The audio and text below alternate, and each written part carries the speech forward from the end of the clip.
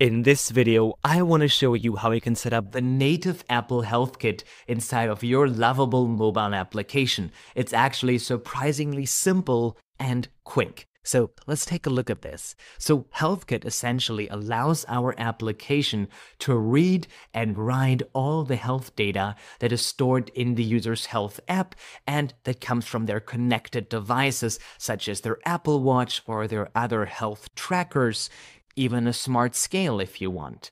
So this is really cool, and there's so much that you can do with it. You can read and write the health data, you can take the health data and plug it into an AI, or you can show charts and trends and analytics about how their health is changing when they do certain things.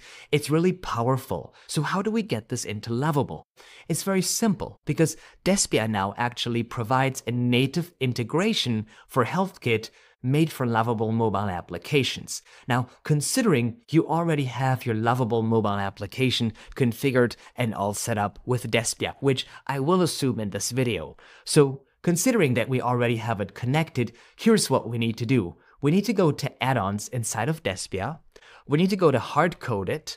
And now we need to go to Health Data. Make sure that you turn Health Data on. Now, after turning on Health Data, we go on Publish App. Don't publish it yet. Copy the app bundle ID. Go into Apple Developer, click on your account. This is developer.apple.com, as you can see here, /account. Open your account, and now we will go to the identifiers in your account. Go to Certificates, IDs, and Profiles. Go on Identifiers here. It's very simple. And now inside of Identifiers, we're just going to look for our core bundle ID. So let's click on Search here, paste our core bundle ID, and as you can see, my core bundle ID is right inside of here. It's the one that matches the search query. Select this one, and now we need to make sure that HealthKit is on. Spoiler, I already have enabled it, but in your example, you will need to make sure that it is enabled. So let's look for help. As you can see, I already have it on, but let's turn them off. Zoom in a little bit, actually. And we need to make sure that they are turned on just like this. Then you can go on Save and Confirm. If they're not on, it will not work. So it's actually very important that you follow this step. So now we're done with Apple Developer. We can close those tabs. Now inside of Despia, after we turned on health data and we enabled the capabilities in the core bundle ID here, we need to rebuild our application. This is required because it adds a lot of native code in addition to your existing native code, and you can't just add code over the air to an application. You need to rebuild for that purpose because, it has to do with security and compliance and all that kind of stuff. So let's rebuild our application. Now, I'm cheating a little bit because I already have one prepared, so I can just do a very quick cut. But in the meantime, while this is all getting set up here, we can now implement this functionality inside of Lovable. So inside of here, we can go to lovable.despia.com and get the Apple HealthKit documentation with the prompt. Just quickly how the prompt works, as always, we're importing the Despia native SDK. We're, importing it here through those steps, first installing it, and then importing it.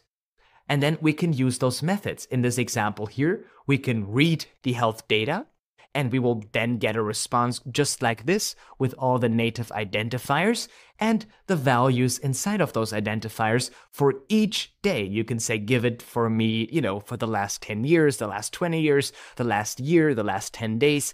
You will get exactly the date and the value and the unit. Now, if it's 0, it doesn't mean that they have a 0 heart rate. It means that it's not available, just FYI. So don't please show them that they have a 0 heart rate. Because if they don't have an Apple Watch, there's no heart rate on their health app, right? And then you can also update the health values, which I would suggest to be careful with, but you can do that. Now, please don't adjust their heart rate to 1,800, but you can read and write, in this example here, any health value.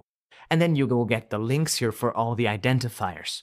So to set this up in Lovable, let's just copy the entire prompt. And now we can just paste this prompt into Lovable. And say, in here, make a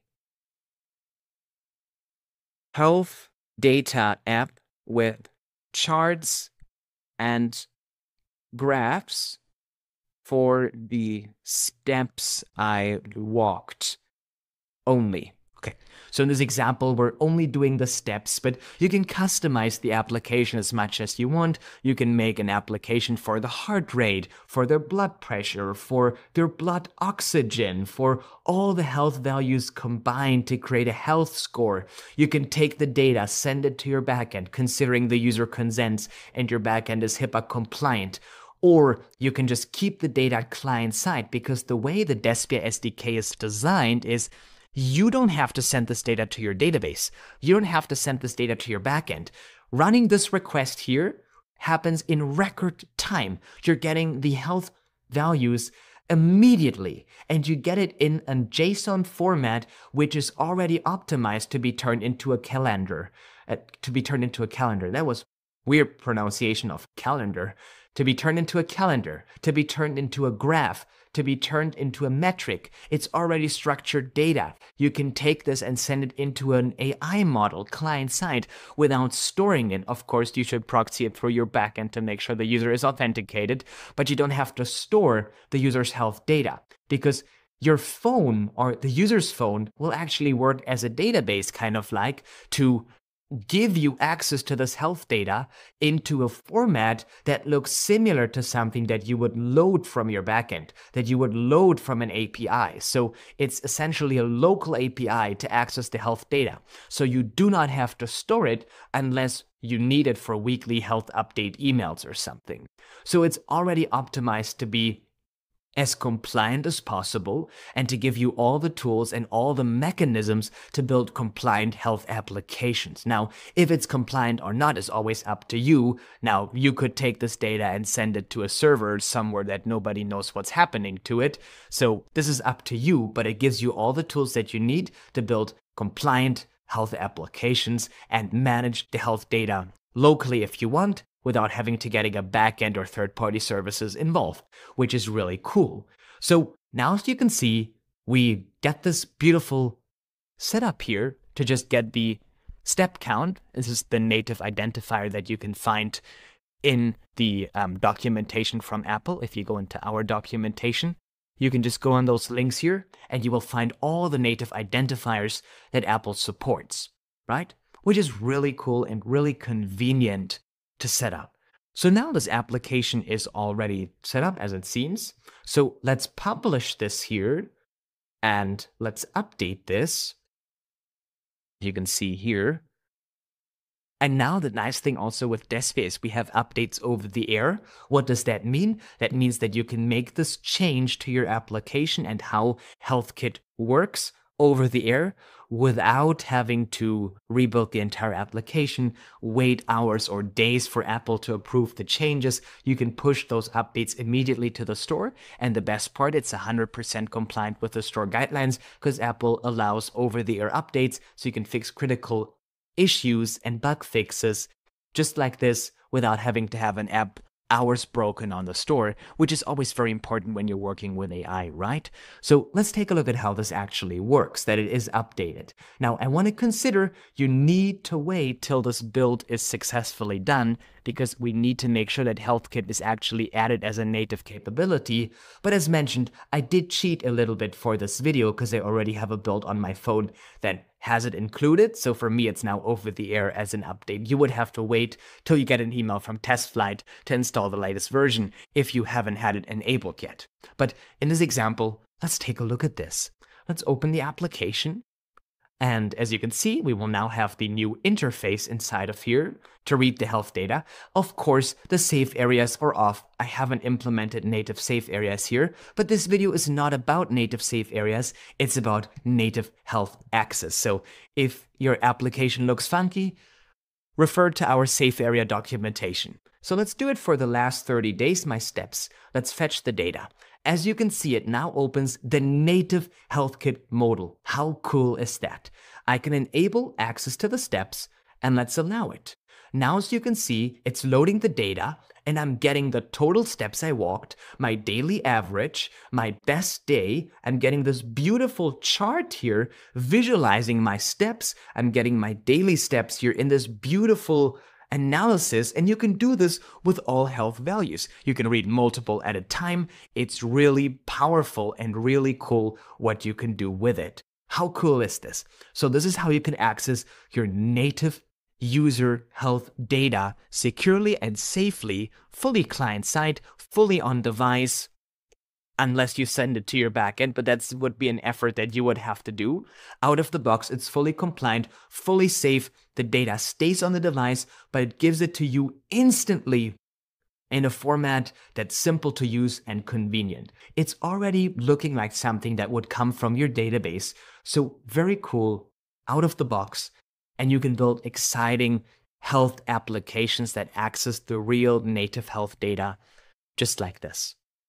How cool is that? You can say the last 7 days, you can fetch the data. You will see then how some of the data updates.